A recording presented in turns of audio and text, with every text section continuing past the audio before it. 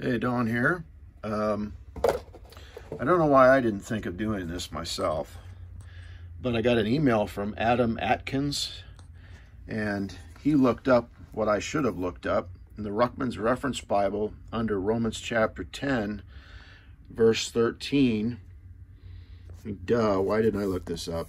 Well, that's why some of you are helping me out there. We're a group.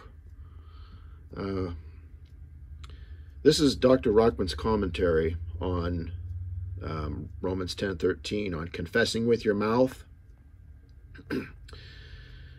That is what causes a panic in hell and a celebration in heaven. God either told the truth or he didn't. According to Breaker, he didn't. If you call upon his name for salvation, ding, ding, ding, as found in verse 9 and 10, he saves you whether you know it or not. Rob,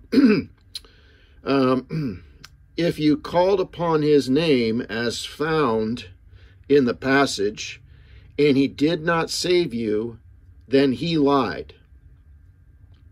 So somebody is lying. Yeah, they are. Several people. So somebody is lying. If you doubt your salvation after you have called upon his name, either you or him, do you really have to guess which one? And do you really have to guess which one is right or wrong? Our group or the flaky group out there, the believe-only group, the have a funny feeling in your belly, that group? Well, you just get a realization of what happened and now you're saved. You got an epiphany and now you're saved.